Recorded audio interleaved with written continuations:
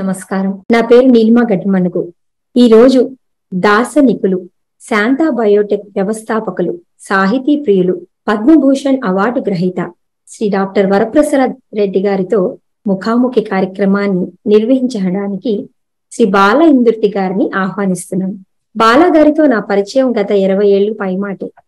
ఆయన Telugu association of metro అట్లాంటాలో president గా 25 ఏళ్ల నుంచి అప్నా ప్రెసిడెంట్ గా ఎన్నో కార్యక్రమాలు జరిపి నేషనల్ అసోసియేషన్ అయిన నార్త్ అమెరికన్ తెలుగు అసోసియేషన్ లో ఎగ్జిక్యూటివ్ వైస్ ప్రెసిడెంట్ గా, ఇప్పుడు ప్రస్తుతం శంకర నేత్రాలయలో ప్రెసిడెంట్ గా, గత 7 సంవత్సరాలుగా శంకర నేత్రాలయలో ట్రస్టీగా ఉంటూ గత 5 ఏళ్లుగా ప్రెసిడెంట్ గా నిర్వహిస్తూ ఎన్నో నేత్ర శిబిరాలు కండక్ట్ చేస్తూ ఎన్నో వేల క్యాటరాక్ట్ ఆపరేషన్స్ కి కీలక పాత్ర పోషించారు. ఇలా ఎన్నో నాన్ ప్రాఫిట్ ఆర్గనైజేషన్స్ లో గత 25 ఏళ్లుగా అనేక పదవులలో సమాజ అనుభూతిని, అభ్యున్నతిని అనేక విధాలుగా పాటుపడుతున్న శ్రీ బాల ఇందుర్తి గారిని ఈ కార్యక్రమం నిర్వహించడానికి ఆహ్వానిస్తున్నాను. ఈ రోజు టాపిక్ పద్మభూషణ్ అవార్డు గ్రహీత డాక్టర్ వరప్రసాద్ రెడ్డి గారితో మీట్ అండ్ గ్రీట్. సో మన వరప్రసాద్ రెడ్డి గారిని పిలిచే ముందు ఒకసారి మన Shankara Netralaya India president doctor Girish రావు గారిని ఆహ్వానిస్తున్నాను. Greetings from Shankar Nethralaya, Chennai. First of all, I take this opportunity to thank Dr. Varaprasad Reddy for taking time out from his busy schedule to interact with the trustees of SNUSA. Shankar Nethralaya was started almost 4.5 decades ago by Padmabhushan Dr. S.S. Badrinath, responding to a call by the Pontiff Sri Saraswati Swamigal way back in 1978.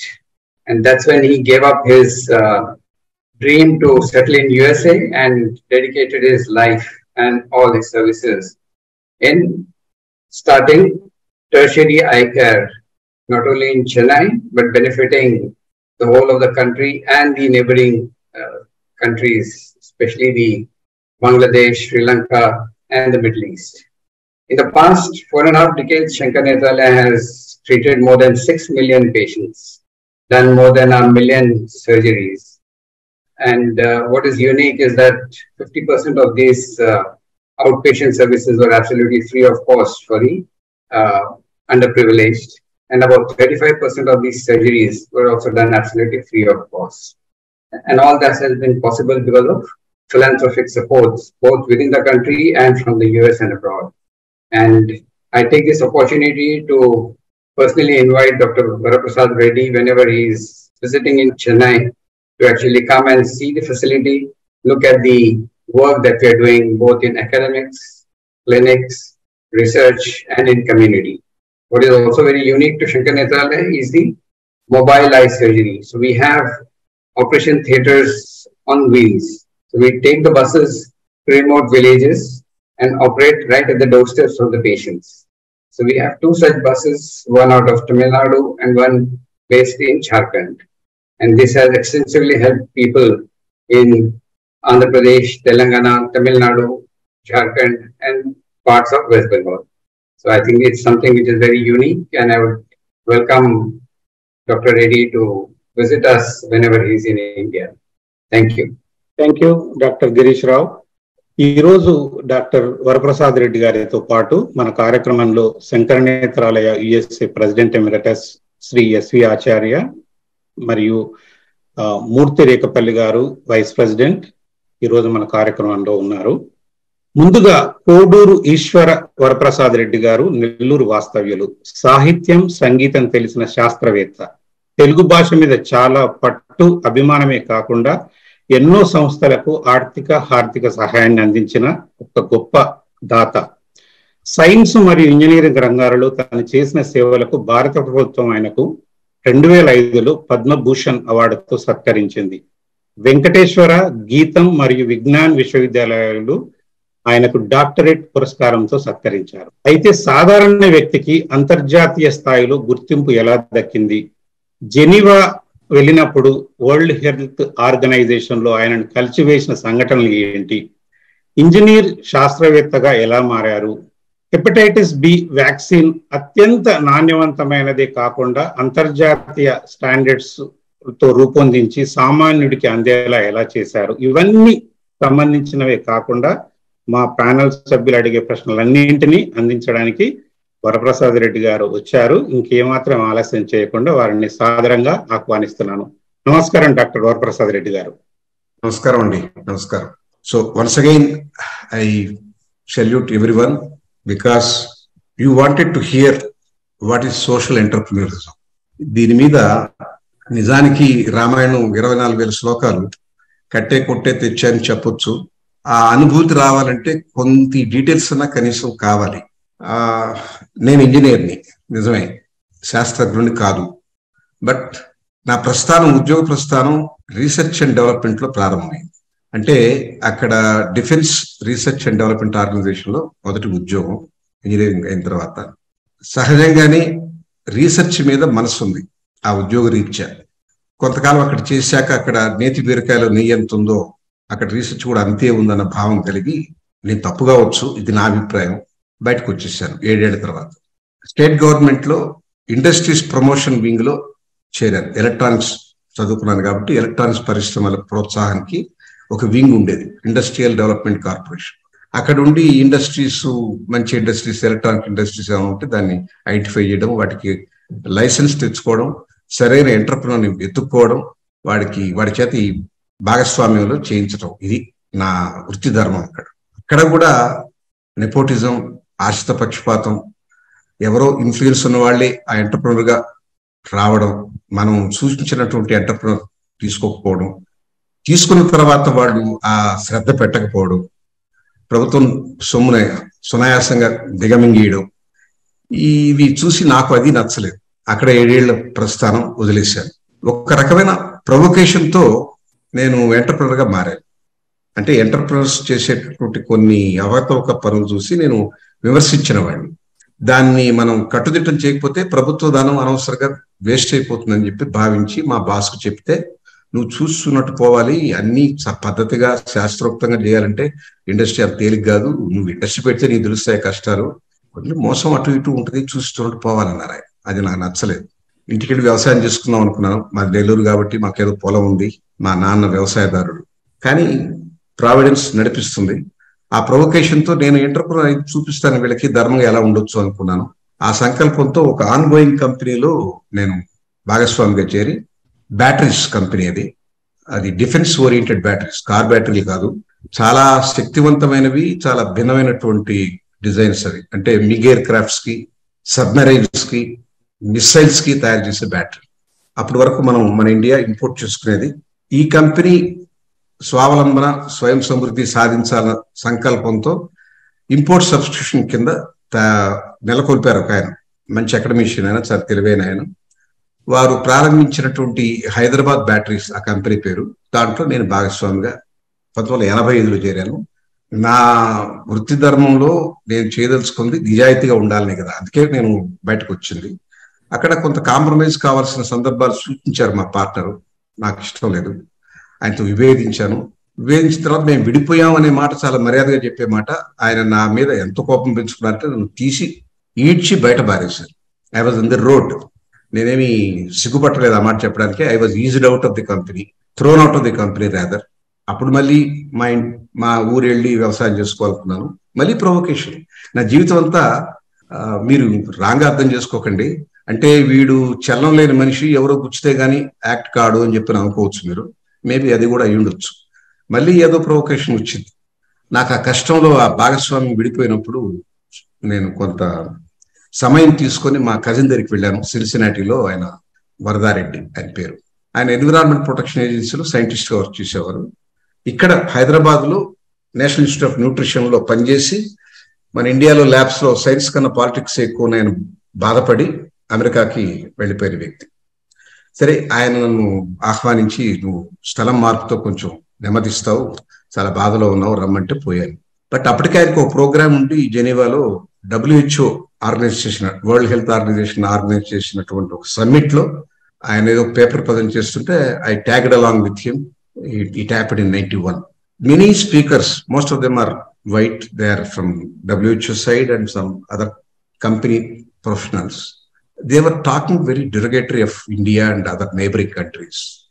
వాళ్ళ ఉద్దేశంలో ఇండియాకి తదితర ఇతర దేశాలకి వాళ్ళ పిల్లల మీద ప్రేమ శ్రద్ధ లేవని, అవసరమైనటువంటి వ్యాక్సిన్ వాళ్ళ నేషనల్ ఇమ్యునైజేషన్ ప్రోగ్రామ్ లో చేర్చడం లేదని, హెపటైటిస్ బి అనేటటువంటి లివర్ ఇన్ఫెక్షన్ వల్ల ఇండియాలో 45 మిలియన్లకి సోకినటువంటి పేషెంట్స్ ఉన్నారని, ప్రపంచంలో మనది 2వ స్థానంలో ఉంది హైయెస్ట్ కౌంట్ లో. China was at 50 million, India was at 45 million. I'm talking about 91. ఇండియాలో 45 మిలియన్ ఉన్నా కూడా వీళ్ళు లెక్క లేకుండా వాళ్ళు గాలికి వదిలేశారు వాళ్ళ వ్యాక్సినేషన్ ప్రోగ్రామ్. అది నేషనల్ ఇమ్యునైజేషన్ ప్రోగ్రామ్ అంటే ఆటోమేటిక్ గా బిడ్డ పుట్టగానే ప్రభుత్వమే చొరవ తీసుకొని ఆ వ్యాక్సిన్ ఫ్రీగా ఇస్తారు. అలాంటి షెడ్యూల్లో డిఫ్తీరియా ఉంది, పెట్రిసిస్ ఉంది, టెటనస్ ఉంది, మీజిల్స్ ఉంది, రుబెల్లా ఉంది. ఇవి కాక బీసీజీ ఉంది. కానీ హెపటైటిస్ బి మాత్రం చేర్చలేదు. చేర్చకపోవడానికి కారణం ఏంటంటే లోకల్ గా అది అవైలబుల్ కాదు. ఆ టెక్నాలజీ కేవలం 2 దేశాలకు 3 దేశాలకు పరిమితి. చేస్తున్న కంపెనీలు కూడా 2వ 3వ ఉన్నాయి. ఇంపోర్ట్ చేసుకొని వాడాలి. మిగతా వ్యాక్సిన్లు అంతా అప్పటికే టెక్నాలజీ తెచ్చుకొని బల్క్ ఇంపోర్ట్ చేసుకుని ఫిల్ప్ చేసో ఇండియాలో ఒక రకంగా తయారవుతున్నాయి. 50 రూపాయల రేంజ్ లో ఉన్నాయని అది గవర్నమెంటే కొని ఉచితంగా ఇచ్చేది. ఇమ్యూనైజ్ షెడ్యూల్ పెట్టినప్పుడు అది అంటే మనకు ఆనాటికి 22.3 మిలియన్ బేబీస్ ఎవ్రీ ఇయర్ పుట్టేవాళ్ళు. వాళ్ళందరికీ ఇవ్వాలి. ఒక్కొరికి 2 డోసెస్ 3 డోసెస్ లెక్కన. ఈ హెపటైటిస్ బి ఇంపోర్ట్ చేసేవారంటే చాలా ఖరీదు. అప్పటికి కొంతమంది ఈ ఏజెంట్స్ ఉంటారు కదా పెద్ద మల్టీనేషనల్ కంపెనీస్ కి. ఎంజెలిక్స్ బి అనేటటువంటి ఈ హెపటైటిస్ బి వ్యాక్సిన్ ఇండియాకి ఇంపోర్ట్ చేసి వాళ్ళు they use to give at 840 rupees. ఆనాటికి అమెరికాలో ఈ వ్యాక్సిన్ $100. కానీ ఇండియాకి వాళ్ళు ఎక్స్పోర్ట్ చేసినప్పుడు ఈ లోకల్ ఏజెంట్ 840 రూపీస్కి ఇచ్చేవాడు. 3 డోస్ చేసుకోవాలి, 2500 రూపాయలు అవుతుంది బిడ్డకి. ఒక కుటుంబంలో 3 4 ఉంటే తప్పనిసరిగా 10,000 కావాలి. ఒక రోగానికి డబ్బు ఖర్చు పెట్టగలరు కానీ ఏదో ఇన్ యాంటిసిపేషన్ ప్రొఫిలాక్టిక్ మెజర్ గా రానున్నటువంటి ఇన్ఫెక్షన్ కి ప్రొటెక్ట్ చేసుకోవాలనే ఉద్దేశంతో కుటుంబం 3 4 పిల్లలు కుటుంబం 10,000 రూపాయలు ఖర్చు పెట్టడం అనేది సామాన్యుడికి అందుబాటులో లేని వ్యవహారం. ప్రభుత్వం దాని గురించి ప్రత్యేకంగా మాట్లాడి లేదా దాని గురించి అవగాహన ఏర్పరిచి వాళ్ళు ఇండియన్ షెడ్యూల్ చేర్చాలంటే తగినన్ని ఫారిన్ ఎక్స్చేంజ్ రిజర్వ్స్ లేవు. 91 నాటికి 91లో మన ఫారిన్ ఎక్స్చేంజ్ రిజర్వ్స్ 300 మిలియన్ కన్నా ఎక్కువ లేవు. ఇవాళ $570 బిలియన్ ఉన్నాయి. ఆనాటికి 300 మిలియన్ ఉంది. అంటే మనకు కేవలం 2 నెలల ఇంపోర్టేషన్ ఆఫ్ ఆయిల్ అంతకన్నా లేదు మన దగ్గర. అందుకని గవర్నమెంట్ సైలెంట్ గా గుప్చప్లో ఉన్నారు. మాట్లాడితే ఎందుకు ఇవ్వలేదని ప్రజలు గొడవ పెడతారు, అది ఒక పెద్ద కమోషన్ అయిపోతుందని దాని గురించిన ప్రస్తావన లేదు. ఎయిడ్స్ కి సొల్యూషన్ లేదు, కానీ ఎయిడ్స్ గురించినటువంటి ప్రస్తావన ఉంది, దాని గురించిన హెచ్చరికలు ఉన్నాయి, దాని గురించినటువంటి అసభ్యకరమైనటువంటి పోస్టర్స్ ఉన్నాయి. Use condom, have safe sex అని బస్సుల మీద రాశారు. మన ఆడవాళ్ళు చూసి సిగ్గుపడేట్టుగా తయారు చేశారు. కానీ దానికి కారణం ఏంటంటే అది కూడా కంపల్షన్ బై ఇంటర్నేషనల్ ఏజెన్సీస్. మీ దేశంకి మా వాళ్ళు వస్తే జాగ్రత్తగా ఉండడానికి మీరు $80 మిలియన్ ఎవ్రీ ఇయర్ ఇస్తాం, మీరు ప్రాపగాండా చేసి ఎయిడ్స్ గురించి అవగాహన కల్పించండి అంటే చేశారు. దానికి వ్యాక్సిన్ లేదు, దానికి మందు లేదు ఆనాడు. ఇప్పుడు కూడా మందులు ఉన్నాయి కానీ వ్యాక్సిన్ లేదు. సరే, what ever it is, government was silent.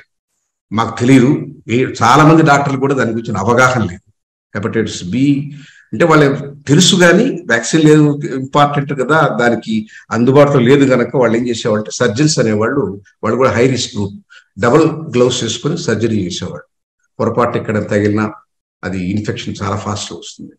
నాకు అర్థమైంది ఆ సమ్మిట్ లో, it is more infectious than AIDS.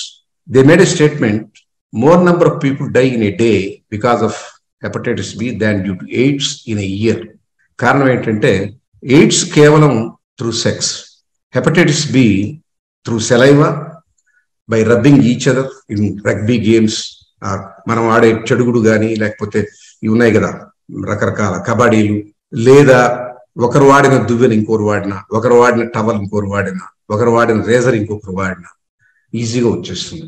దీనికి 0.4 ml కావాలి AIDS సోకడానికి. 0.4 ml of blood is enough to infect other person, that to through sex. ఇది రేజర్తో గడ్డం తీసుకుంటే 0.00004 ml బ్లడ్ చాలు, అంటే 1000 times మోర్ ఇన్ఫెక్షియస్. అందువల్ల హాస్టల్లో ఒక విద్యార్థికి ఉందంటే హాస్టల్లో అందరికి వచ్చేసినట్టే ఆల్మోస్ట్. వాళ్ళు కలిసి తిరుగుతారు, కలిసి షేర్ చేస్తారు, దువ్వెన్లు, రేజర్లు, సోపులు, టవల్స్, కలిసి గేమ్స్ ఆడతారు. ఈ కారణంగా ఇది చాలా infectious, more people are dying unless you implement this to immunise schedule by 1997 will stop all the health programs to those countries who are neglecting this. And these countries are coming with a begging bowl for subsidized vaccines. How long we have to carry the burden of these beggars? ఇలాంటి పరుషమైన పదజాలంతో మన దేశాన్ని, మన పొరుగు దేశాలు బంగ్లాదేశ్ని, నేపాల్ని, శ్రీలంకని, పాకిస్తాన్ని, ఇలాంటి దేశాలంతా African కంట్రీస్ని ఎద్దేవా చేస్తూ మాట్లాడారు. నాకు చాలా బాధ అనిపించింది. ఇది కూడా ఒక రకమైన ప్రొవొకేషనే. మా కజిన్ అడిగితే ఆయన కూడా దానికి అగ్లో ఆజ్యం పోసినట్టు, అంతే మన ఎదవలకి అర్థం కాదు, పెట్టడం కరెక్టే కదా, మన సైన్స్ ల్యాబ్, మన ల్యాబ్లో మనం చేసుకోవచ్చు, కానీ ఎవడయా మన ల్యాబ్లో అంతా పాలిటిక్సే కానీ సైన్స్ తక్కువ అన్నాడు. బాధ అనిపించింది. సరే, అది విన్నాను. నా కష్టం పక్కకు పోయింది, ఈ కష్టం ఎక్కువైంది. ఇండియాకి వచ్చాను. వచ్చి ఫస్ట్ హైదరాబాద్లో లెజెండరీ ఫిగర్ అంజిరెడ్డి గారు, ఆయన అప్రోచ్ అయ్యాను. ఆయనకి అప్పటికే మంచి పేరు. ఆయన పబ్లిక్ సెక్టర్ నుంచి బయటకు వచ్చి డాక్టర్ రెడ్డి ల్యాబ్స్, దానికన్నా ముందు వేరే ఉన్నాయి, కెబినార్ ల్యాబ్స్ అనేవి పెట్టారు. అవి సక్సెస్ కాలేదు. డాక్టర్ రెడ్డిస్ అని ప్రారంభించారు. అప్పుడు మంచి పేరు ఉంది ఆయనకి. చాలా ప్రోడక్ట్స్ తయారు చేస్తున్నారు, ప్రభుత్వ రంగం కన్నా ఎఫెక్టివ్ గా చేస్తున్నారు, పేరుంది.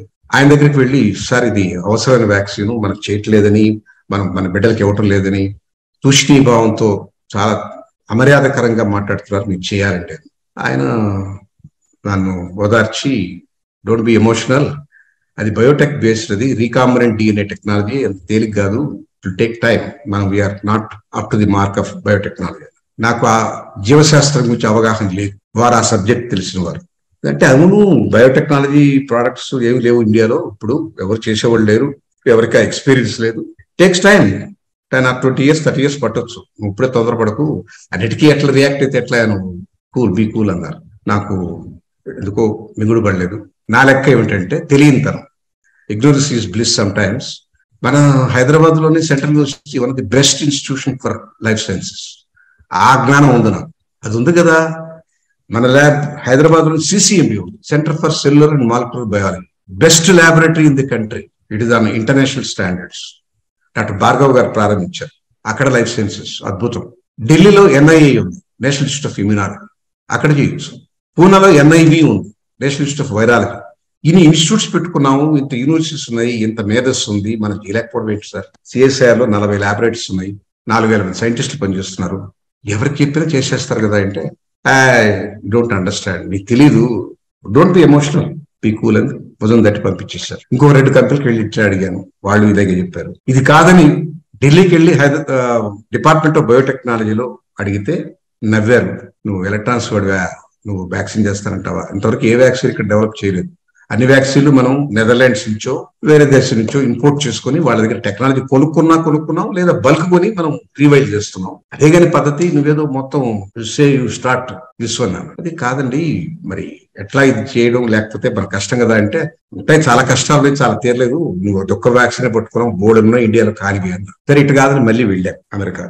మా కజిన్ పట్టుకొని ఇంకొక కజిన్ జెనెంటెక్ లో ఈ వ్యాక్సిన్ చేశారు, డెవలప్ చేశారు. 1988 లో డెవలప్ చేశారు recombinant DNA hepatitis B vaccine. But they have given licence to Smith Klein విషయం. అదే ఉత్తరోత్తర Glaxo Smith Klein and GSK technology ఇస్తారని వాళ్ళ దగ్గరికి వెళ్తే వాళ్ళు కూడా చాలా అమర్యాదగా మాట్లాడారు. మీ ఇండియాలో బోర్డు పిల్లలయా, నీకెందుకు వ్యాక్సిన్ అంటే, వాళ్ళ దేశం చాలా భయంకరమైంది. You have enough children. Why do you bother? You cannot understand this science for another 20 years at least. You are far behind us. Even if you can afford to pay me technology fee, your scientists cannot absorb this technology for 2 decades. It's a recombinant DNA technology. Only 2-3 countries know about it, not India. పిల్లలు ఎక్కువ ఒప్పుకున్నారు, పేద దేశం ఒప్పుకున్నారు. అంటే పేద దేశం కాదు ఇది, డబ్బంతా ఒక దగ్గర 96. మన దేశంలో ఉన్న విరుద్ధ భావం ఏంటంటే, మనకున్న సంపద 96% సంపద 4% మనుషుల దగ్గర ఆగిపోయింది. ఎవరో మీకు తెలుసు.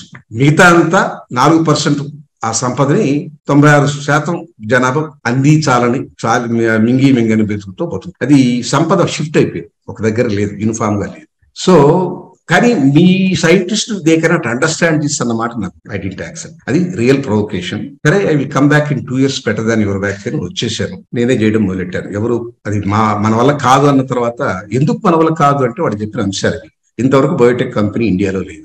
1, హ్యాండ్స్ ఆన్ ఎక్స్పీరియన్స్ ఉన్న వాళ్ళు లేరు. 2, దీన్ని చేయడానికి దానికి కావాల్సినటువంటి విధి విధానాలు ఇండియాలో లేవు. అంటే ఇదేదో ఆర్డినరీ వస్తువు కాదు, టూత్ పేస్టో సోపో కాదు. ఆరోగ్యంగా ఉన్న బిడ్డకి, అప్పుడే పుట్టిన బిడ్డకి ఈ వ్యాక్సిన్ ఇస్తే కాపాడాలి. అంటే ఒకవేళ వికటిస్తే ఆరోగ్యమైన బిడ్డే పోతుంది కదా. అందువల్ల దీనికి రెగ్యులేటరీ మెజర్స్ చాలా ఉంటాయి. దీన్ని యాక్సెప్ట్ చేయడానికి ప్రతి స్టేజ్ లో దీన్ని టెస్ట్ చేయాలి. వివిధ దశల్లో అనేక రకాల టెస్టులు చేసి స్టెప్ ఆఫ్టర్ స్టెప్ అవుననిపించుకొని చివరికి చేరి, ఆ తర్వాత దాని ఎఫికసీ, దాని సేఫ్టీ, దాని స్టెరిలిటీ, దాని షెల్ఫ్ లైఫ్ ఇది చూసుకొని చేయడానికి 4 ఏళ్ళు 5 ఏళ్ళు. నిజానికి 4-5 ఏళ్ళు తక్కువ సమయం నేను చెప్పింది.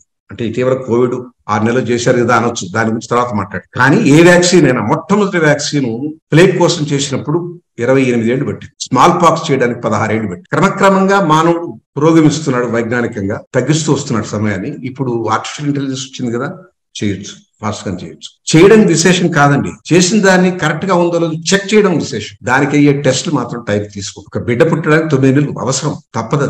అది గమనించకుండా అత్యేక పరిస్థితుల్లో మొన్న హడావిడిలో ఏదో అగ్ని ప్రమాదం జరిగినప్పుడు ఒకడు ఇసుక పోస్తాడు, ఒకడు నీళ్లు పోస్తాడు, బకెట్ తో పోస్తాడు, ఈ లోపల ఎవడో ఫైర్ ఇంజిన్ తెప్పిస్తాడు. అన్ని అవసరమే, ఏది కాదను. కానీ అత్యేక పరిస్థితుల్లో అలా చేశాం కాబట్టి అదే మన ప్రమాణం అని చెప్పి అనుకుంటే మనం ఏ వ్యాక్సిన్ అయినా త్వరగా టెస్ట్ చేయాలి. అందువల్ల 4-5 ఏళ్ళు పడుతుంది. దీనికి ఎంత డబ్బు అవుతుందో తెలియదు, ఎలాంటి వ్యక్తులు ఎలాంటి సైంటిస్ట్ కావాలో తెలియదు. My ignorance is so much. సరే, బ్యాంకులకు వెళ్ళాను, టెక్నాలజీ అనేది లేదు, నాకు ఎక్స్పీరియన్స్ లేదు, నాకు డొమైన్ లో ఎక్స్పర్టైజ్ లేదు.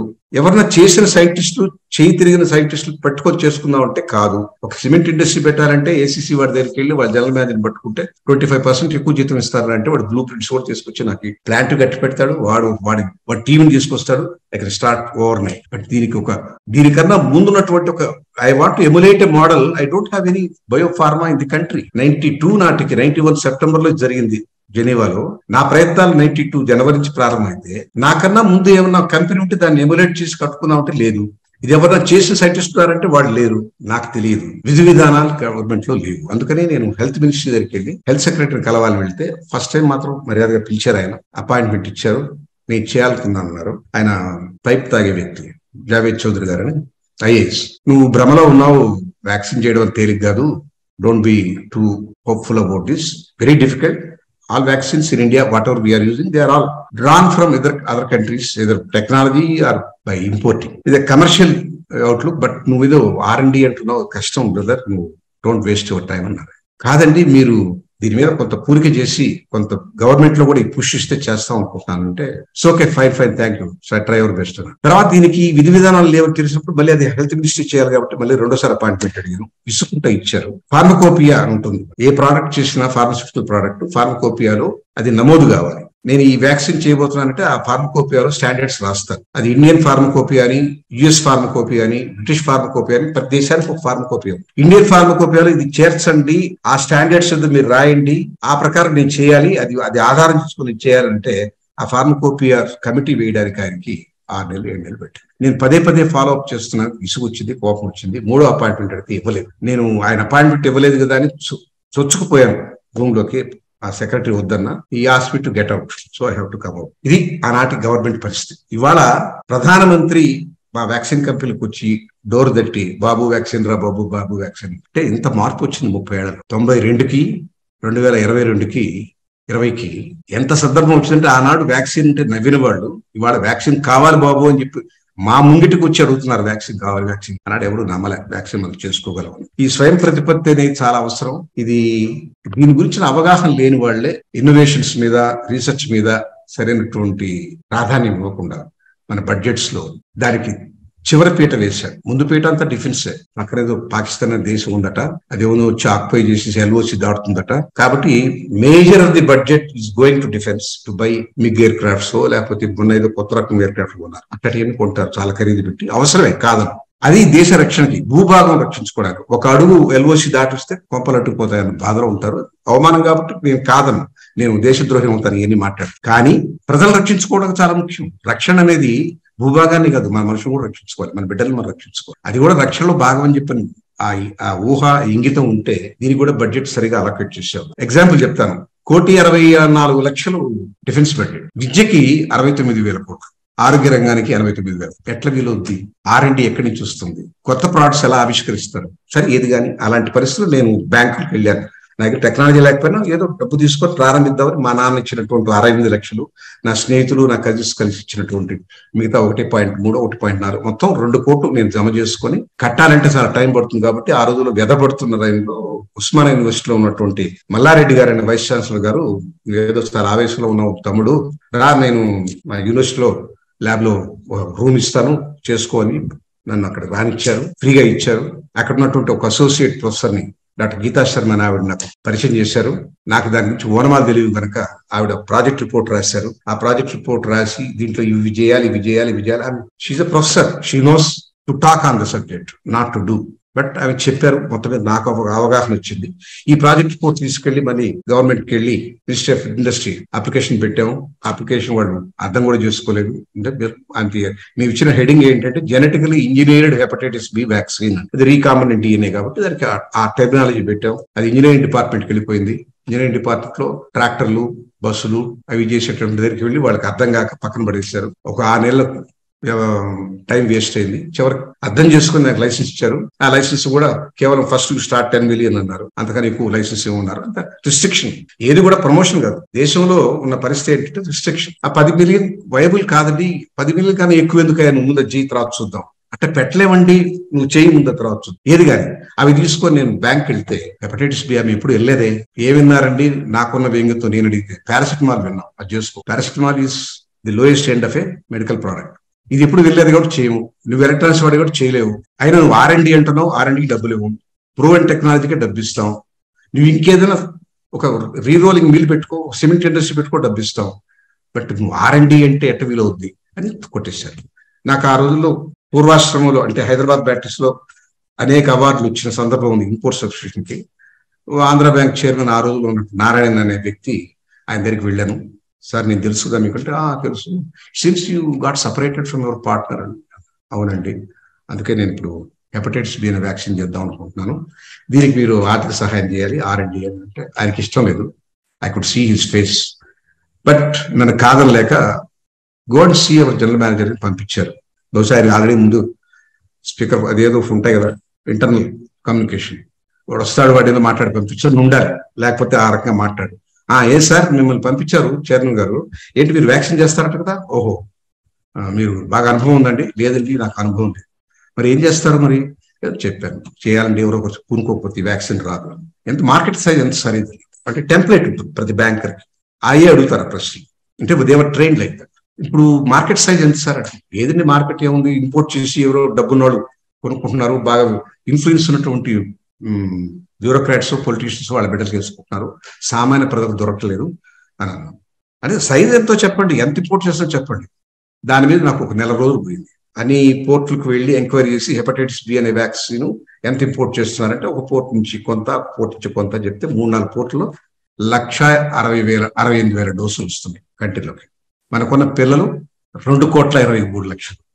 ఈ 1,65,000 వస్తే దాన్ని 3 డోసులు వరకు మనిషికి అంటే 60,000 మందికి పనికొస్తుంది. 60,000 మంది పనికొస్తే మరి 2 కోట్ల జనాభాకి ఎట్లా సరిపోద్ది? అదిగా వెనక బ్యాక్లాగ్ ఉంది కదా, వాళ్ళకి 14 ఏళ్ళు వచ్చిన దాకా ఇవ్వాలి. అలా బ్యాక్లాగే ఎంతమంది ఉన్నారు? 500 మిలియన్ పీపుల్ ఉన్నారు. ఇది మార్కెట్ కాదు అతనికి. ఇప్పుడు ఇవాళ కంట్రీలో ఎంత వినియోగం అవుతుంది? అది కేవలం 1,60,000. మీకు 10-15% మార్కెట్ సైజ్ మీకు వస్తుంది సార్. You can cover 10%. అంటే మీరు 17,000 డోసులు అమ్మగలరు. ఎంతకు అమ్ముతారు సార్? మిగతా వ్యాక్సిన్ నాకు తెలియదండి, ఇంతవరకు ప్రాజెక్ట్ కాస్టే నాకు తెలియదు కదా. కానీ మీరు నాకు 10 కోట్లు 12 కోట్లు ఇస్తే నాకు 2 కోట్లతో ప్రారంభిద్దాం అనుకుంటాను. అంటే మీకు కూడా ఐడియా లేదనమాట. లేదండి, ఐడియా లేదు. ఇంత రిస్క్ తీసుకుంటున్నారా సార్? పోనీ 10% మార్కెట్ సైజ్ అంటే 17,000 వ్యాక్సిన్లు అమ్మగలరు. ఎంతకు అమ్మాలనుకుంటున్నారు? మిగతా వ్యాక్సిన్లు ఎంత ఖరీదుకున్నాయి అదే ఖరీదిస్తే గవర్నమెంట్ ఆఫ్ ఇండియా దీని ఇమ్యూనైజ్ షెడ్యూల్ పెట్టి అందరికీ ఉచితంగా ఇస్తుందని ఆశ సార్ నాకు. ఎంతకున్నాయి మిగతా వ్యాక్సిన్లు? అన్ని 40 రూపాయలు 50 రూపాయలు. అంటే ఇది కూడా 50 రూపాయలు ఇచ్చేస్తారా? అవునండి. 17,000 వ్యాక్సిన్లు ఇంటూ 50 రూపాయలు ఎంత సార్ అండి? 8,50,000. మీరు నన్ను అడిగే లోన్ వచ్చి 12 కోట్లు, మీకు సేల్స్ వచ్చి 10 లక్షలు 15 లక్షలు. మీకు ఆదాయం ఎంత ఉంటుంది సార్ దాంట్లో పే చేయడానికి? ఏమైనా వైబుల్ అయింది? Don't waste my time sir. ఒక్క బ్యాంక్ ఇవ్వలేదు. పోనీ కమర్షియల్ బ్యాంక్ ఆంధ్ర బ్యాంక్ ఇవ్వకపోవచ్చు, స్టేట్ బ్యాంక్ ఇవ్వకపోవచ్చు. But there are some specific banks for industry promotion. Industrial development bank of India, IDBI, IFCI. They are meant only to support industries. They are not for normal banking వాళ్ళు ఇవ్వలేదు. ఎందుకు? R&Dకి ఇవ్వం sir, నీవు technology కొనుక్కోండి దానికి ఒప్పిస్తాం. Technology కొనుక్కోవడం చాలా ఖరీదు అవుతుందండి, అప్పుడు మళ్ళీ మన బిడ్డలకి తక్కువ ఖరీదులు ఇవ్వలేము. తక్కువ ఖరీదులు ఇవ్వలేకపోతే తక్కువ ఖరీదు ఉద్దేశం ఏంటి? 50 రూపాయలు. I was stuck with the option of 50 rupees per vaccine because that is the only way Government of India will include this into the schedule. లేకపోతే జరగదు. నా ప్రయత్నం అంతా దండగా. అందువల్ల నేను గుర్రం ఉందా లాడా ఉందా అంటే ముందు నేను ఆపోజిట్ డైరెక్షన్ 50 రూపాయలకి ఇవ్వాలి వ్యాక్సిన్ అని నిర్ణయించుకొని వెనక్కి జరుగుతుంది. ఎవరు నమ్మలేదు, ఎవరు ఇవ్వలేదు. 2 కోట్లతో ప్రారంభించాం. ఇక్కడ నేను కొంత గ్యాపులు పెడుతున్నాను, ఎందుకంటే చెప్తే మీకు టైం అయిపోతుంది. నేను 9కి వచ్చేసాను, నా హాఫ్ అన్ అవర్ అయిపోవచ్చింది. మొత్తం మీద చేశాను. నాకు ఇది సంకల్పం మంచిది. సంకల్పం మంచిది అయినప్పుడు ఏమిటంటే nature conspires when the intentions are good, nature conspires to make it happen. నా విషయంలో అదే జరిగింది. ఎక్కడి నుంచో వచ్చిన సపోర్టు 15 కోట్లు వచ్చినాయి. నా పూచి గారు ఆ ఇచ్చిన మహానుభావుడు తన పర్సనల్ పూచీకత్తు మీద ఇచ్చాడు, జరిగిపోయింది. మన సైంటిస్టులు 5 ఏళ్లలో అద్భుతం సాధించారు. దాన్ని మళ్ళీ ఇంప్లిమెంట్ చేయడానికి, దానికి రకరకాల టెస్టులు చేయడానికి అవన్నీ కూడా గాన్ త్రూ అనేక అవమానాలు, అనేక అడ్డంకులు, అనేక హర్డిల్స్, 1 కాదు 2 కాదు 3 కాదు, అవన్నీ దాటుకొని వచ్చాము. ఈ లోపల మల్టీనేషనల్స్ వాడికి బాధ వచ్చేసింది. బాధ వచ్చేసి ఇది నమ్మకండి ఈ వ్యాక్సిన్ అన్నాడు, దీన్ని వేసుకుంటే పిల్లలు పోతారన్నాడు. డాక్టర్స్కి చెప్పాడు. ఇండియన్ మెడికల్ అసోసియేషన్ వాళ్ళకి రిటర్న్ కంప్లైంట్స్ ఇచ్చాడు. ఇదేంట్రా బాబు, నేను డ్రగ్ కంట్రోల్ దగ్గరికి వెళ్ళి మీరు కదా నాకు లైసెన్స్ ఇచ్చారు, వాళ్ళు ఇట్లా మాట్లాడుతున్నారు, వెల్ టెస్టెడ్ కాదంటున్నారంటే ఇది కార్పొరేట్ వారు మీ ఇద్దరు చేర్చుకోండి అన్నాడు. ఎందుకంటే ఆయన కూడా వాళ్ళ పేమెంట్ లో ఉంటాడు. అక్కడి నుంచి నాకు సొల్యూషన్ దొరకలేదు. ఎక్కడో అమ్మవారు స్పందన కలిగించారు, మంచి ఆలోచన వచ్చింది. ఇది నాకు నష్టం లేదండి, ఇట్ నాట్ వెల్ టెస్టెడ్ అని చెప్పి అన్నారు వాళ్ళు. మీరు టెస్ట్ చేయకుండా నాకు లైసెన్స్ ఇచ్చినట్టుగా లెక్క, నేను మీకు లంచం ఇచ్చినట్టుగా వాళ్ళు అనుకోగలరు, మీ ఇష్టం మరి అన్నారు. దాంతో ఉలిక్కిపడి అయితే 2 కంపేర్ చేయండి అన్నాడు. ఆ ఇంపోర్టెడ్ వ్యాక్సిన్ ని మా వ్యాక్సిన్ ని కంపరేటివ్ స్టడీ అని పెట్టాము. బ్లైండ్ ఫోల్డ్ స్టడీ అంటారు. 50 మందికి మా వ్యాక్సిన్, 50 మందికి వాళ్ళ వ్యాక్సిన్ ఇస్తారు. ఎలా యాంటీబాడీస్ డెవలప్ అయినాయి, ఎంత ప్రొటెక్షన్, ఎంత పర్సంటేజ్ ఆఫ్ ప్రొటెక్షన్ వచ్చింది, ఎవరికి ఎన్ని సైడ్ ఎఫెక్ట్స్ వచ్చినాయి అని చూసే అవకాశం కలిగింది. We came out with flying colors. The best vaccine in the world is hepatitis B from Shanta Biotech, a tiny company in small town Hyderabad. And vaccine magazine publishes data. With 2 vaccines, not 3, even 2 will give full protection for life. With the 3 doses of other vaccine, Injirix B, it will give protection only for 5 years. And it is available at 50 rupees, that is available at $100. $1 కి $100. ఇది మన scientist సాధించిన విజయం. నేను ఇంక time అవుతుంది కాబట్టి close చేస్తున్నాను. అయితే మధ్యలో అనేక ఇబ్బంది. చివరికి మీకు అర్థం ఒక్క విషయం చెప్పి ముగిస్తా. మనల్ని ఇక్కడ బెగ్గర్స్ అన్నారు. మనల్ని మనతో పాటు చాలా మంది కలిపి మన బెగ్గర్స్ గా మిగలలేదు. మన డోనర్స్ గా ఏ కంపెనీ చేయని పని మేము 10% of our production we have given free of cost. We have become donors. Pakistan కి వాజ్పేయి గారి టైంలో ఆయన ప్రధానమంత్రి ఉన్నప్పుడు ఆయన ఏదో సయోధ్య చేయాలనుకొని బస్సు దౌత్యం చేశారు, లాహోర్కి బస్సు వేసి. అదే కాదు, మాకు వ్యాక్సిన్ కావాలని వాళ్ళు అడిగారు. అప్పుడు శాంతాన్ని అడిగారు పిఎం ఆఫీస్ వాళ్ళు, వ్యాక్సిన్ వాళ్ళకి డొనేట్ చేద్దాం అనుకుంటాం, 1 million doses పంపించారు, మీరు డొనేట్ చేయండి నేను ఫ్రీగా ఇస్తానని చెప్పి నేను ఫ్రీగా ఇచ్చాను 1 million doses to our neighbour country which is politically against అస్. వాళ్ళకి వాజ్పేయి గారు ఫ్రీగా ఇచ్చారు 1 million doses. అయిందా? అక్కడ మనం డోనర్స్ అయ్యాం, కానీ బయట గెలిచాం, కానీ ఇంట గెలవలేదు. ఆ కాలంలో ఉన్నటువంటి హెల్త్ మినిస్టర్ నన్ను ఇమ్యూనైజ్ షెడ్యూల్ పెట్టడానికి 25 కోట్లు లంచం అడిగారు. నేను ఇవ్వనన్నాను. 11 సంవత్సరాలు నా వ్యాక్సిన్ గవర్నమెంట్ వాడలేదు. చాలా సక్సెస్ స్టోరీ అంటారు శాంతది, మోస్ట్ ఫెయిల్యూర్ స్టోరీ.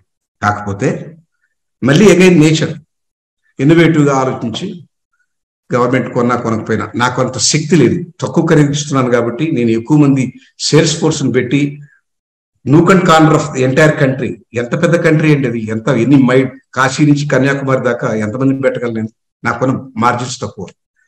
అందులో R&D కమిటీ అయ్యారు, కేవలం హెపటైటిస్ బితో ఆగలేదు, 14 వ్యాక్సిన్ చేసాం. మా సేల్స్ లో 25% దానికి వినియోగించాం R&D కొత్త వ్యాక్సిన్. అప్పుడు ఈ వ్యాక్సిన్ క్యాంపెయిన్ పెట్టాం, ఇంటింటికి వ్యాక్సిన్ అని ఒక కామన్ ప్లేస్, శనివారం ఆదివారం కమ్యూనిటీ హాల్స్ లో పిలిచి, తల్లులారా మీరు రండి, బిడ్డలు తీసుకొని మేము వ్యాక్సిన్ ఇస్తాం, 25 రూపీస్కి ఇస్తాం. అది ఒక పెద్ద క్యాంపెయిన్ అయిపోయింది. కొత్త రకం మార్కెటింగ్, కమ్యూనిటీ వ్యాక్సినేషన్. గవర్నమెంట్ చేయాల్సిన పని మేము చేసాము. మా నెంబర్స్ పెరిగినాయి, న్యాచురల్గా కాంపిటీషన్ వచ్చింది. వాళ్ళు దీంట్లో ఏదో చాలా ఉంది, మనకి హెడ్ మెంటాలిటీ కదా, ఒకరు వచ్చారంటే ఇంకొకరు వచ్చేస్తారు. 10 మంది వచ్చినారు రకరకాల కంపెనీల నుంచి, వాళ్ళు తయారు చేయలే, కొనుక్కొని వచ్చి అమ్మడం మొదలెట్టారు. ఈ వ్యాక్సిన్ బిజినెస్ లో ఇంత తక్కువ ఖరీదు ఇచ్చినప్పుడు మనమంతా దెబ్బతింటామని, ఇది దెబ్బతీయడానికే ఇతర దేశస్తులు తక్కువ ఖరీదులో వాళ్ళ ఏజెంట్స్ ద్వారా కంట్రీలో ఒక 5-6 మంది స్టార్ట్ చేశారు. ఆ రకంగా వచ్చిన క్రమంలో కాంపిటీషన్ పెరిగి వాళ్ళు టెస్ట్ చేయకుండా మార్కెట్లో వ్యాక్సిన్ 49 రూపాయలు కూడా ఇవ్వగలం మేము అని చెప్పి వచ్చారు. ఇక ఈ డర్టీ కాంపిటీషన్ తట్టుకోలేమని డబ్ల్యూహెచ్ఓకి వెళ్ళి వాళ్ళ ప్రీ క్వాలిఫికేషన్ కోరుకున్నాం. అంటే అది అంత తేలిగ్గా రాదు. 2 ఏళ్ళు స్టడీ చేసి ప్రెమిసెస్, పీపుల్, ప్రాసెస్ ఈ మూడింటిని సాటిస్ఫై అయినప్పుడే వాళ్ళు ప్రీ క్వాలిఫికేషన్ ఇస్తారు. దాన్ని we can export to UNICEF. UNICEF buys in huge quantities. ఆ రకంగా శాంత డబ్ల్యూహెచ్ఓ ప్రీ క్వాలిఫికేషన్ పొందిన మొట్టమొదటి కంపెనీ ఫర్ హెపటైటిస్ బి. ఆ కారణంగా మేము 70 దేశాలకు యూనిసెఫ్ ద్వారా మా వాల్యూమ్ పెరిగిపోయింది విపరీతంగా. మాకు మార్జిన్స్ తక్కువైన వాల్యూమ్ వల్ల శాంత అద్భుతమైనటువంటి స్ట్రాంగ్ కంపెనీ అయింది, ఇంటర్నేషనల్లీ వెల్ నోన్ కంపెనీ అయింది. డోనర్సే కాదు, ఈ డిస్ట్రిబ్యూటర్ 70% గ్లోబల్ మార్కెట్ మేము కైవసం చేసుకున్నాం. ఈ లోకల్ గా వచ్చిన కాంపిటీషన్ తట్టుకోగలిగాం, బయట సప్లై చేయగలిగాం. మనకి ఇండియాలో కూడా మేము మాస్ వ్యాక్సినేషన్ క్యాంప్స్ ద్వారా చాలా మందికి చేర్చగలిగాం. అనేక అవార్డులు వచ్చినాయి, రివార్డులు వచ్చినాయి. కానీ 11 ఏళ్ళు మాత్రం అజ్ఞాతవాసంలో పెట్టారు మమ్మల్ని, అది ఇవ్వలేదని. మన్మోహన్ సింగ్ గారు వచ్చినాక ఆయన తెలుసుకుని దానికి విముక్తి కలిగించారు. ఇప్పటి నుంచి వాడడం మొదలెట్టారు. 14 వ్యాక్సిన్లు, ఎవరు చేయనటువంటి కొలరా వ్యాక్సిన్ కూడా శాంత చేసింది. ఇన్నోవేషన్ ఇది key for Shanta and social commitment. ఇక్కడ సోషల్ ఎంటర్ప్రైజ్ గురించి 2 మాటలు చెప్పి వదిలేస్తాను. ఎన్నో వ్యాపారాలు చేసుకోవచ్చు. మీకు బెస్ట్ వ్యాపారం చెప్తారు, లిక్కర్ వ్యాపారం వాళ్ళ ఇండియాలో. దానికి ఒకడే కస్టమర్, గవర్నమెంట్. మీకు మార్కెటింగ్ ఫోర్స్ అక్కర్లేదు, సేల్స్ ఫోర్స్ అక్కర్లేదు, డిస్ట్రిబ్యూటర్స్ అక్కర్లేదు, డీలర్స్ అక్కర్లేదు. గవర్నమెంట్ మనిషి వచ్చి సైన్ చేసిపోతారు కాంట్రాక్ట్, మాకు సప్లై చేయాలి. ఎవ్రీ ఇయర్ 20%, 25% పెంచుతారు. ఎందుకు పెంచుతారు? వాళ్ళ కమిషన్స్ పెరుగుతాయి కాబట్టి. మొత్తం దేశం ఆర్థిక ప్రతిపత్తి అంతా లిక్కర్ మీదనే ఆధారపడి. పెద్ద కష్టం కాదు, అదేం రాకెట్ టెక్నాలజీ కాదు, ఈజీగా ఎవరైనా చేసుకోవచ్చు. కానీ దాన్ని చేసినందువల్ల ఆరోగ్యాన్ని పంచుతున్నారా, అనారోగ్యం పెంచుతున్నారా? అవకాశం ఉంది కదా అని ఏది పడితే చేసి, అవకాశం ఉంది కదా అని ఏదో ఒక డబ్బు గుంజేద్దాం అంటే అది ఎంటర్ప్రెన్యూరిజం కాదు. ఒక సోషల్ పర్పస్ కి ఎంటర్ప్రెన్యూర్ వాడికే ఏముండాలంటే తపన ఉండాలి. మనం ఏదో చేయాలి, ఈ సప్లై డిమాండ్ గ్యాప్ ఉంది, దీన్ని చేయాలి. సప్లై డిమాండ్ గ్యాప్ చూసి లొట్టలు వేసుకొని ఇంత ప్రాఫిట్ వస్తుంది, దీనికి యాన్యువల్ కాంపౌండెడ్ గ్రోత్ రేట్ ఇంత, దీనికి ఇన్వెస్ట్మెంట్ రేషియో ఇంత, రిటర్న్ ఆన్ ఇన్వెస్ట్మెంట్ ఎంత ఉంటుంది, ఈ లెక్కలు వేసుకుంటే అది సోషల్ ఎంటర్ప్రెన్యూరిజం కాదు. It is regular commercial. Economic viability, technical feasibility ఇవేవి లెక్క లేకుండా, అసలు ఏమీ తెలియకుండా ఇది అవసరం ఈ వ్యాక్సిన్ మనకు అని దూకడమే సోషల్ ఎంటర్ప్రెన్యూరిజం. అయితే ఎవరైనా అడగొచ్చు, మన హార్డ్ అండ్ మనీని సోషల్ ఎంటర్ప్రైజ్ లో పెట్టి పాడు చేసుకుంటే ఎవడైనా నేను రక్షించేది? ధర్మో రక్షిత రక్షిత. సోషల్ కాజ్ అనేది ఉంటే మీకు తెలియకుండానే ఈ నేచరే, mother nature will take protection of you. And Shanta is one example of that. Many opportunities have come to do anything. డబ్బు వచ్చాక డైవర్సిఫికేషన్ ఎన్నో చేయొచ్చు, ఏది చేయలేదు మేము. దానికే కట్టుబడ్డాం, దానికే ఉన్నాం. కాకపోతే అది కూడా ఇవాళ కొన్ని అవాంతర పరిస్థితుల్లో మనకున్నటువంటి పాలసీలో ఉన్న లోపంలో 100% FDI అలౌ చేశాక ఇలాంటి కంపెనీలు ఉంటే మన ఊరికే ప్రమాదం అనుకుని మల్టీనేషనల్స్ వచ్చి కొనేస్తున్నాయి. మా కంపెనీలు కూడా అందరినీ కొనేసారు, నేను ఒక్కడే మిగిలాను. I have become minority. ఇప్పుడు ఆ ఫిలాసఫీ లేదు, ఆ ప్రయారిటీ లేదు, కామన్ మ్యాన్ లేడు. ఇది ఇవాళ పరిస్థితి. కానీ ఎవరైనా ఎంటర్ప్రెన్యూర్గా కావాలి. ఒకడు ఉద్యోగం చేస్తే వాడు కుటుంబాన్ని పోషించుకుంటాడు. ఒక ఎంటర్ప్రెన్యూర్ అయితే 10 మందికి ఉద్యోగాలు ఇస్తాడు. కొంచెం పెద్ద ఎంటర్ప్రైజ్ అయితే 1000 మందికి ఇస్తాడు. ఒక మంచి నాయకుడు అయితే ఆ దేశ భవిష్యత్తే మారుస్తాడు. ఎంటర్ప్రెన్యూర్స్ కావాలి, సోషల్ ఎంటర్ప్రెన్యూరిజం కావాలి, అండ్ సోషల్ లీడర్స్ కావాలి. పదవి కోసం పాకులాడేవాడు కాకుండా ప్రజలకి ఏం ఉపయోగం. 100% FDI పెడితే ఒకనాడు ఈస్ట్ ఇండియా కంపెనీ ఏం చేసిందండి, భారతదేశానికి వచ్చి మేము చిన్న వ్యాపారం చేసుకుంటామని వచ్చారు. అలా వచ్చి ఒట్టడింత ఇంత ఎదిగి మొత్తం దేశాన్నే కబళించారు. ఇవాళ రాబోయే పరిస్థితి కూడా అలా ఉందని నా అనుమానం, నా భయం. నా అనుమానం అబద్ధం కాకని ప్రార్థిస్తూ సెలవు తీసుకుంటాను. చాలా చాలా థ్యాంక్ యూ వరప్రసాద్ రెడ్డి గారు, చక్కగా మాట్లాడారు. అందరినీ చూస్తున్నాను, ప్యానల్ సభ్యుల్ని ఆసక్తిగా వింటున్నారు. వాళ్ళందరూ కూడా మీతో మాట్లాడడానికి చాలా చాలా నాతో అంటే ముందుగా ప్రోగ్రామ్ కు ముందు చెప్పారు ఇంటరాక్ట్ అవ్వాలని. ముందుగా నేను మా శంకర నేత్రాలయ USA వ్యవస్థాపక అధ్యక్షులు ప్రెసిడెంట్ ఎమిరిటస్ శ్రీ ఎస్వి ఆచార్య గారిని సాదరంగా ఆహ్వానిస్తున్నాను. Acharyaji. Thanks, Bala. Dr. Varaprasad Reddy and co-trustees and viewers of the program. Thank you, Dr. Reddy, for a presentation on social entrepreneurship. We are very delighted with their presentation. You founded a company to provide hepatitis B vaccine at the lowest cost in the country. That's one of the great achievement. You're also given 3 doctorates by Sri Venkatesha University, Geetam University, and Vijnan University. More than anything else, they have been a major philanthropist and supported many organizations. For your outstanding contributions in scientific, business, and philanthropic world, you are given the most prestigious award of Padma Bhushan by the Government of India. Congratulations on your recognition by the Government of India. Now, let me say a few words about our organization. Dr. Girish Rao covered most of what Nethralaya does. Let me add a few more things. They do provide service in Tamil Nadu, Jharkhand, West Bengal, Andhra Pradesh, Tamil Nadu, and Karnataka. And they treat 3,000 outpatients a day and 300 surgeries, almost half of them free on the poor patients. The difference is that they provide the same quality of service poor patients, the non-paying patients, as they do on the paying patients. Also, they provide world care service. That's why Indian President k.l.Varaprasad came to this hospital for ophthalmic care. Now about our own organization, Nethralaya USA, we started 35 years ago in 1988. Our purpose is very simple: collect as much money as possible and transfer as much money as possible to India for treating poor patients. Our overhead has been less than 3%, so most of what people donate goes to India for providing free service. And in terms of some of the recognition, Nethralaya was named as one of the best hospitals in the world by Newsweek magazine. And recently they are awarded the Excellence in Culture of Safety Design category among 200 nominations in the world. Our own organization in the USA, Nethralaya USA, was given the highest rating of 4 stars by reputed ranking organization, Charity Navigator, for financial accountability and fiscal transparency. And at this time, I would like to appeal to the viewers of this program to support our cause.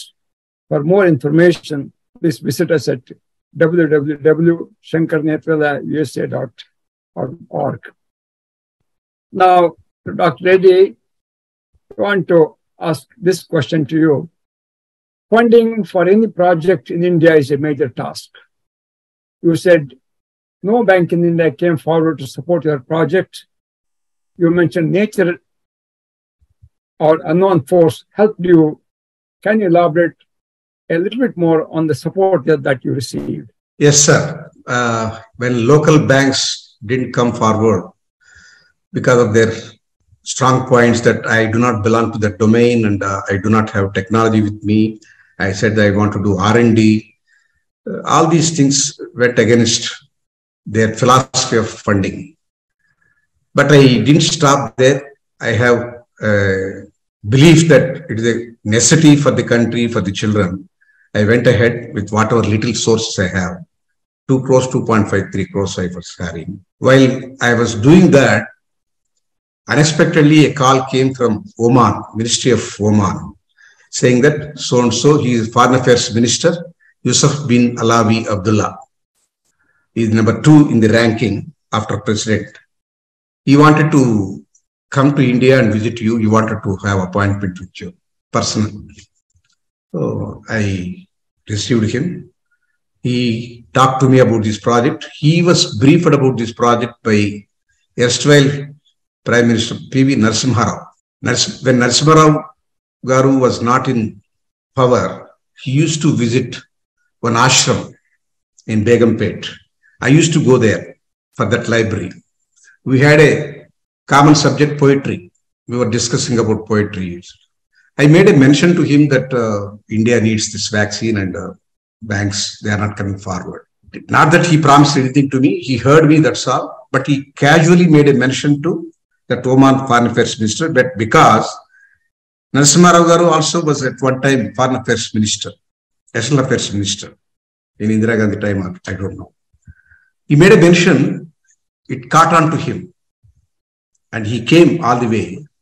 And I want to support your project. I want to be a partner with you. I am from a royal family. I cannot be minority shareholder with you. I don't want to be majority shareholder also with you, but I want to be equal with you. But I had a very bad experience with my previous partner who cheated me out from the company. So I was reluctant, but finally, maybe God sent. He doesn't know me. He came and he gave 2 crores matching with my equity, me and my associates' equity. And he obtained 15 crores loan from Oman International Bank with his personal guarantee, payable in 5 years. And interest rate was unbelievable, 4.3%, Libar plus 1.5%, 4.3%. In India at that time, even if any bank would have given, I would have been burdened with 19.5% interest. In India at that time, in 92, interest rates were 19.5%. Now it came to 14. But I got it at 4.3%, sir. Is it not nature's involvement in this? I salute nature that way. If the intention is good, somebody will come and take care of it. Divine forces help you when your intentions are good. Yeah, that's correct. Thank you, Dr. Reddy. Thank you. Thank you, Acharyaji. ఒక రకంగా మీకు Indian bank ఇవ్వకపోవడమే మంచిదైంది. ఒక రకంగా కాదు, ఇన్నొక రకాలుగా నన్ను ఆ partner బయటికి నెట్టడమే చాలా మంచిది. అది అంతే కదా, ఆయన నెట్టకపోతే ఏమి చేసావన్నా. రైట్. మీరు అప్పులు కడుతూ ఉండేవాళ్ళు ఒకవేళ లోన్ ఇచ్చిన 19.5 కాదు. అదే కాదండి, ఆ కంపెనీ ఆయన నిర్వహించే ఆయన ఒక 6 ఏళ్ల తర్వాత అమెరికాలో అరెస్ట్ అయిపోయాడు. ఓకే. సో నేను ఐ వాజ్ సేవ్. ఒక రాబోయే రోజుల్లో యాక్సిడెంట్ జరిగే ట్రైన్ నుంచి నేను ముందుగా దూకేశాను. సో ఈ country needs you sir. Varaprasad Reddy గారు అంటే మన వాళ్ళకు వరం అంతే మీరు. అందువల్ల ఇవన్నీ జరిగాయి. సో నేచర్ ని నమ్ముకోవాలి మనం, మీరు అన్నట్టుగా. నెక్స్ట్ ధర్మం ఉండాలండి. ధర్మం ఉంటే అదే రక్షిస్తుంది. రైట్. సో ధర్మాగ్రహం ఉండాలి. ధర్మాగ్రహం లేకపోతే మనం ఎందుకులే అన్నాడు ఊరుకుంటే ఎట్లా? Exactly, right. సో తర్వాత మన మరొక ప్యానెల్ సభ్యులు మూర్తి రేఖపల్లి గారు, Shankara Netralaya USA vice president from Atlanta. మూర్తి గారు నమస్కారం సార్. డాక్టర్ వరప్రసాద్ గారు నమస్కారం అండి. It's an honour to interact with you sir. Me YouTube వీడియోలు చాలా చూసాము. అదే మీరు శాంతో బయోటెక్నిక్స్ అని పెట్టారు మీ అమ్మగారి పేరు మీద. So to serve mother India on your mother's name you established this company sir.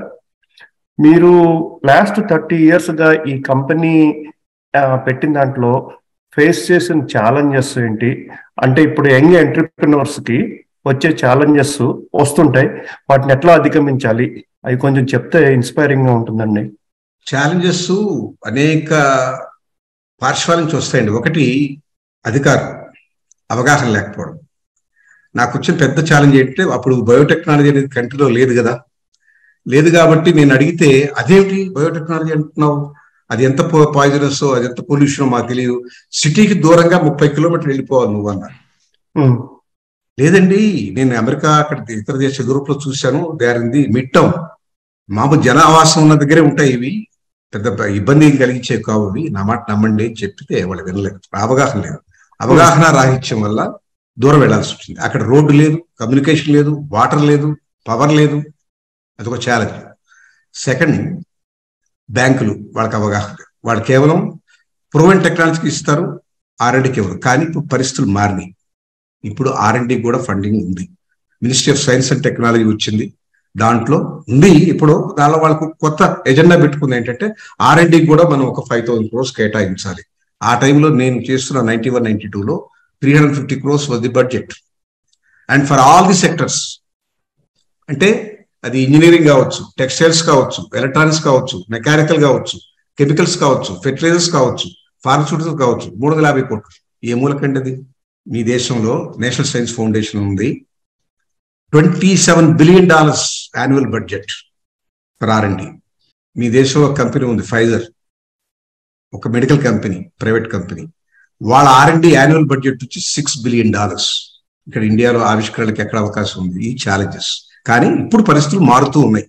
ఇంతకుముందు అంత ఘోరంగా లేదు, కానీ there are some changes, positive changes. Takes time. అది రెండవ హడ్డల్. మూడోది, అన్నిటికన్నా అనవసరమైనటువంటివి కొన్ని క్లియరెన్సెస్ కావాలి, పర్మిషన్స్ కావాలి. ఫర్ ఎగ్జాంపుల్, మేము ఆ రోజులో 91లో ప్రారంభించినప్పుడు 63 చెక్ లిస్టులు ఉండేవి. 63 అంటే నేను కట్టాలి, నన్ను 30 కిలోమీటర్ల దూరంగా వెళ్ళమన్నారు. అదేదో విలేజ్ అవుతుంది. ఆ విలేజ్ దగ్గర ఏదో పొలం కొన్నాను, ప్రైవేట్ పొలం. ఆ విలేజ్ సర్పంచ్ ఉంటారు. సర్పంచ్ లేడీ ఉండొచ్చు, మగాయలు ఉండొచ్చు. ఇప్పుడు ఇవాళ జరుగుతున్నటువంటి నేపథ్యం ఏంటంటే, ఇవాళ 91లో భర్త భార్యని సర్పంచ్గా చేస్తాడు, ఆయన వసూలు చేసుకుంటాడు అంతా చుట్టూ తిరిగి. ఆమె పర్మిషన్ ఇవ్వాలి, ఆమెకి ఏం చదువు ఉండదు, ఏముండదు, ఆమె నిషానిదారు. నా పెద్ద ప్రాజెక్టు ఇంత advanced technology, recombinant DNA, pharmaceutical ప్రపంచంలో కేవలం 2 దేశాల్లో ఉందనుకున్నది మేము చేయాలనుకున్నప్పుడు ఆవిడ నాకు పర్మిషన్ ఇవ్వాలి. అవసరమా?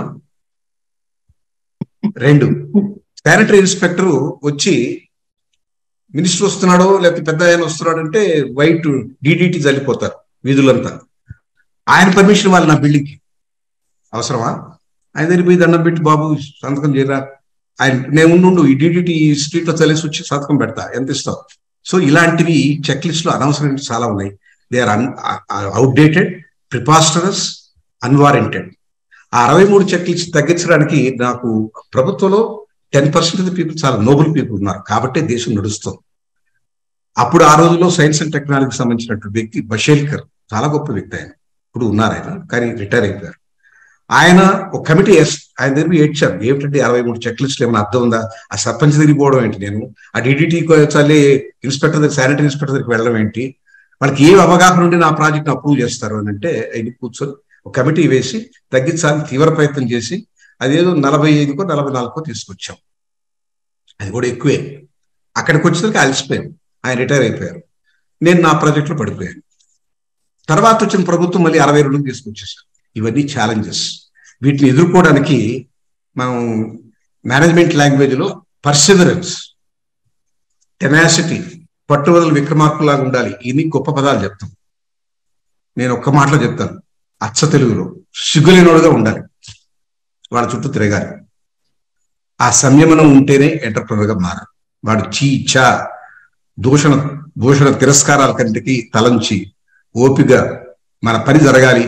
వాడి అట్లా నేను పొల్యూషన్ కంట్రోల్ బోర్డు వాడు 6 నెలలకు ఒకసారి మీటింగ్, ఇప్పుడు పర్లేదు 10 రోజులకు ఒకసారి కలుస్తున్నాను. 6 రోజులు 6 నెలలకు ఒకసారి అంటే 6 నెలలకు ఒకసారి వాడు ఇన్స్పెక్ట్ చేసి మనకు సర్టిఫికేట్ ఇవ్వకపోతే నేను ప్రారంభించకూడదు.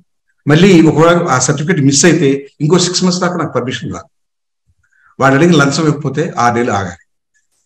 2 సార్లు నా అప్లికేషన్ అప్రూవ్ అయిన అప్లికేషన్ నేను లంచం వెళ్ళి ఇచ్చేసాను. అప్పుడు కోప్పడకూడదు, మీరు నక్సలైట్ కాకూడదు, వాడిని చంపకూడదు, మీరు శాంతమూర్తిగా ఉండాలి, బుద్ధావతారం ఎత్తాలి. సో వీటన్నిటిని తట్టుకునే శక్తి కావాలి.